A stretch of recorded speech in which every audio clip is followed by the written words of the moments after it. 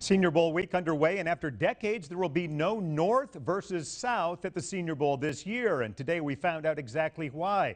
Senior Bowl officials say they worry about Civil War imagery and believe the game needs to change to reflect current social justice concerns. Our Dana Winter joins us live in downtown with more on this change from North against South to American against National. Dana? Well, Peter, Senior Bowl Executive Director Jim Nagy says the idea for this name change began last spring. Now, this will be the first time this game is actually played at Hancock-Whitney Stadium, and that is when the two teams will take the field. And rather than be calling North and South, they'll have their new names.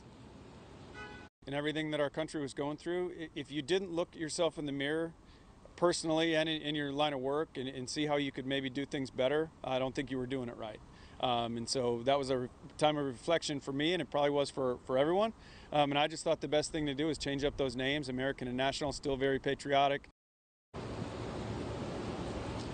Nagy says the name change also opens up opportunities for players to be on either team, since there is now no geographic connotation with the names. The Senior Bowl takes place this Saturday here in Mobile. Reporting live in downtown, I'm Dana Winter for WKRG News 5.